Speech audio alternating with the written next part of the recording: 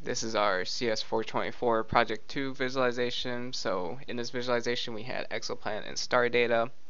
And so on this first panel we have the star visualization. So in the middle is the sun, and every single white dot here is another star, and they're placed by the distance in which they are from the sun.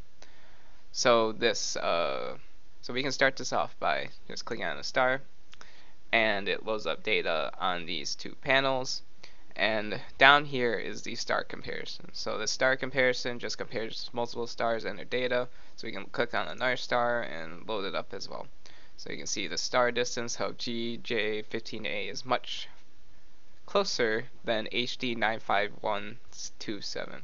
So we can toggle between multiple attributes of the stars. So we have star distance here, now we have star mass, and also star radius. So HD 95127 in all ways is larger than GJ15A.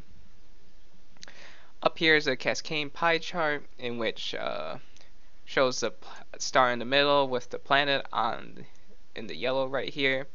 So we have attributes tied to the planet on the arcs around it, and as you can see, for example, HD 95127b has a orbital period of 482.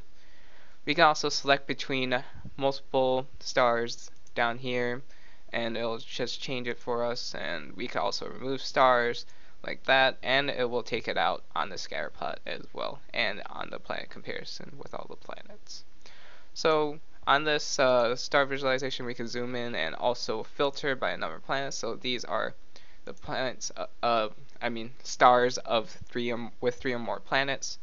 So we can click on one of these, and it shows that this star actually has 4 planets, and the data is right there. So down here is a nomogram, and on this nomogram we're able to compare planets. So each one of these planets, E, D, C, and B, and we can just see which star and which planet have the largest orbital period. So as we can see, HD 141399E has a very large orbital period of 5,000 days, and we can also see who is the second largest here, and we see is HD 141399D that has a large second largest orbital period of 1,000.